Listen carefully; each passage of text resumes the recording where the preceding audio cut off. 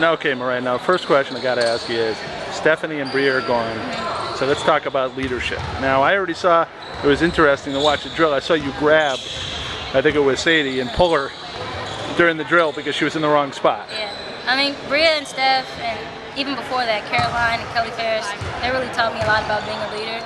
So I think now that we have a lot of lower classmen coming in and transferring Natalie, that pretty much one of my jobs is, being a point guard, is kind of step up and just teach them all the stuff that those guys taught me. What was it over the summer that you in particular focused on to try and improve in your game? I think everybody knows shooting. I mean, I think for the most part last year I had a pretty good year.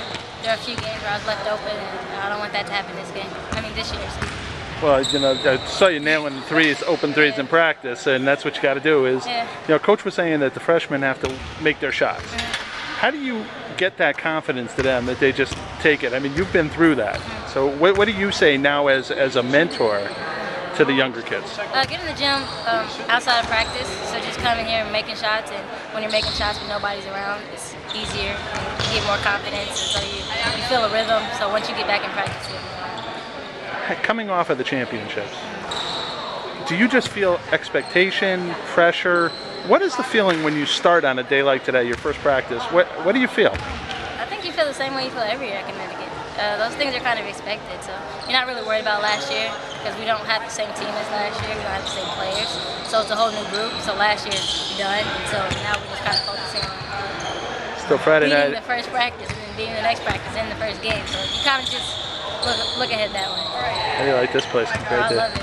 It's nice. Get in the gym anytime you want and not have to worry about other teams coming on and stuff. So. You know, it's kind of interesting coming in and being again with seeing the volleyball team there. Yeah. I said, I'm not used to that. Yeah, it's nice. So, but now you said you don't look at the past, but still, Friday night's going to be special when you have the 2 championships on. Yeah, I mean, anytime you get anytime you have 2 teams to win a championship, you know, and you come back together for the first time to introduce yourself to the crowd, it'll be really exciting.